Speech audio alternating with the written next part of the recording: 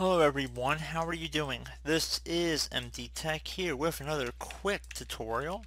In today's tutorial, I'm going to show you guys how to hopefully resolve if you're getting a net error certificate authority and valid error connection is not private on Google Chrome. So assuming the SSL certificate is valid on the website and perhaps you're having an issue addressing this, and again it's a safe website and you're trying to access it and it just seems to be an error, this tutorial will be for you.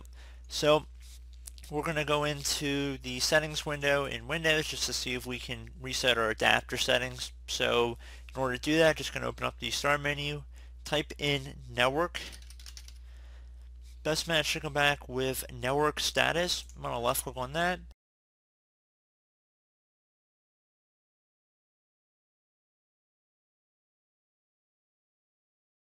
Left click on where it says change adapter options on the right side. Now whatever adapter is listed in here, mine happens to be an Ethernet, you guys could have a Wi-Fi in there more than likely. Just want to left click on it one time, right click on it, and then left click on properties. Now you want to left click on the Internet Protocol version 4, TCP IPv4, and then left click on properties. So I would suggest if you're using some funky IP address, you try switching over to obtain an IP address automatically. However, if you are not able to get through and maybe you're still having a problem, you can try using Google's Own DNS Server, which is a safe server provided by Google. Some people actually have noticed that it's more secure and might be a little bit faster.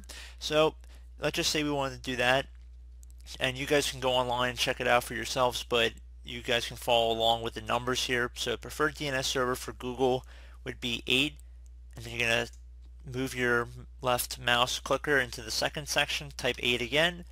Third section you want to type 8 and then another 8. So it should say 8.8.8.8 for the preferred DNS server. Don't actually type any dots, there already are dots in here. You're just going to have to click inside of each section as you go. And same protocol for the alternate DNS server, except it's 8.8.4.4. Exactly what appears on my screen here.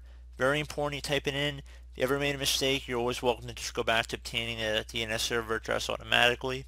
And then once you're done with that, left click on OK, click on close, and then I would suggest restarting your computer, and hopefully that should have addressed the problem.